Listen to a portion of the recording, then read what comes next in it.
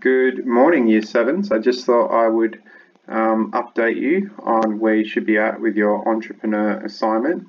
So hopefully you're working towards, if you're working with your partner, you are working towards drafting out your finished pitch according to the task sheet. So I thought it'd just be worthwhile just going through the task sheet again, just looking at the marking key so you know some more tips about what needs to be in your work. So first of all, just remember that it's only a 3 to 4 minute presentation if you are doing a presentation like that. Just bear that in mind. And I don't know how we'll go with the panel of investors, our class. We'll see. I might try and work on that. Just skipping to the marking key. So just remember that if you have done some research, the first part just up here, if you've done any research using websites for your competition analysis, don't forget to put those in a correctly formatted bibliography.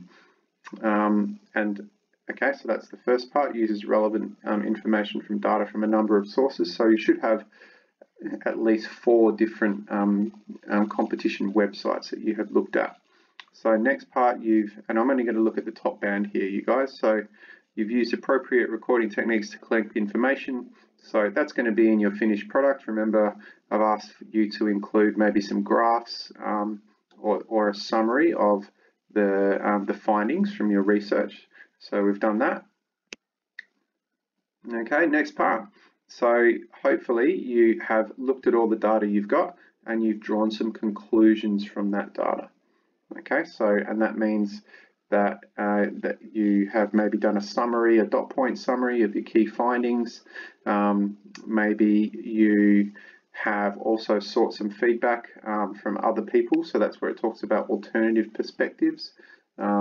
Maybe you've got some different age ranges or different year groups represented in your survey and they've shown some different data. Maybe alternative perspective is the competition analysis and you've drawn some conclusions related to how your competition is going to be different.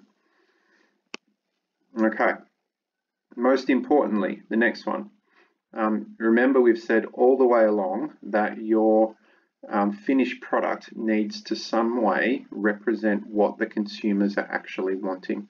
So if you've concluded that the most popular chocolate flavoring is caramel, then clearly you need to have a caramel chocolate.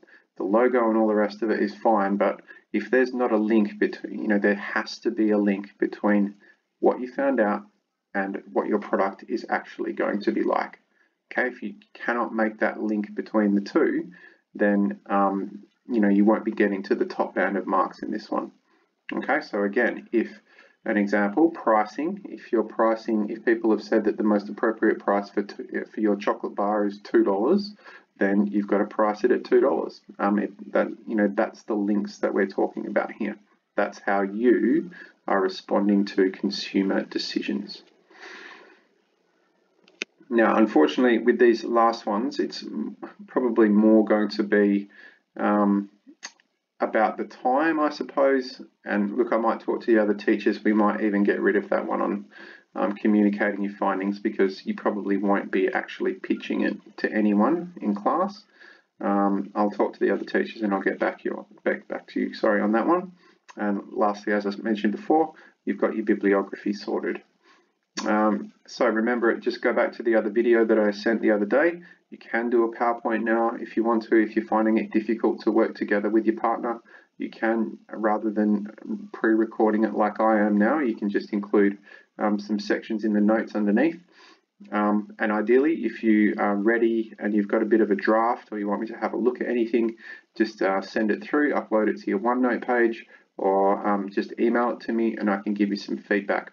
Remember this, you probably want to do that before Wednesday, because this is now due on Friday.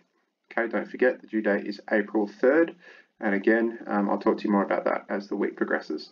Okay, thanks.